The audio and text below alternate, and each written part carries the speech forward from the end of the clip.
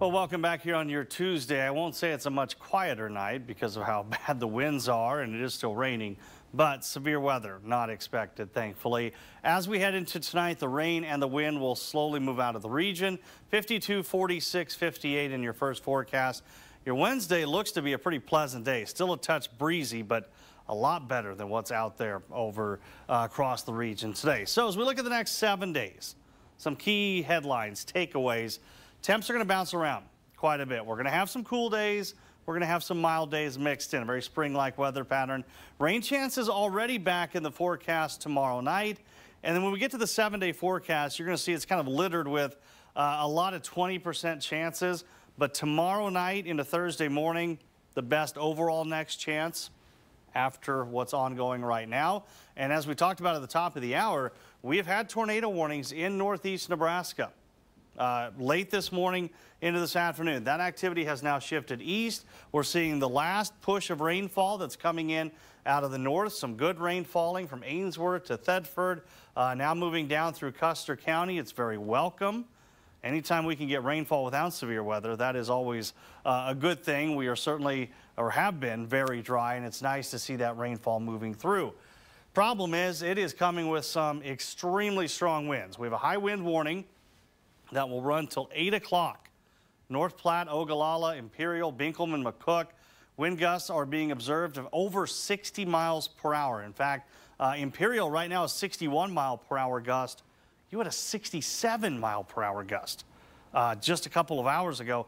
Not thunderstorm related. This is just because of this very strong low pressure system, and you can see the wind swirling around it there in the northeast. Gusts of 47 in Holdridge, nearly 50 in Smith Center. It's pretty miserable out there right now. 56 in Lexington, Kearney, Grand Island. You head south, it's a little warmer at least. 68 in McCook, 65 in Hebron, only 40s up in Ainsworth and Thetford. And with that wind, it makes it feel much worse. Look at this low pressure system. I mean, it really got organized last night and then has quickly moved through the region, spawning severe weather in the eastern part of Nebraska. A lot of severe weather ongoing in Iowa, but just very clearly you can see it spinning its way as it's moving up towards the Great Lakes. That will continue to move out of our region.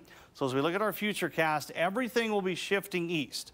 As we head into tonight, your Wednesday still a touch breezy, but a lot better and really looks pretty comfortable. But then tomorrow night, here comes our next chance of rain. I think it's going to favor areas kind of along and north of the interstate for the best shot at rainfall. That will continue into the very early morning hours of Thursday before moving out and clearing out by the time we get into your Thursday afternoon. Tri-City forecast around 45 for the low tonight. Winds are going to remain strong for a while. The rain moves out. 70 the high tomorrow. Going to be easily the most comfortable day that we have for the rest of the week. And 39 tomorrow night as another chance of rain will be moving into the region. Temps tonight will be in the 30s and 40s primarily, with highs tomorrow expect to be back upper 60s to low 70s. I would really suggest you make the most of Wednesday because we go back downhill pretty quickly. 48 the high by Saturday. Do get back to 70 on Monday, 64 Tuesday. Like I said, a lot of little 20% chances of moisture in there. Tomorrow night will be the next best shot at some rainfall. What a night last night. Yeah, again, blame Kyle. Because everything it was calm fine until he walked in the door. I'm not even exaggerating. I was sitting here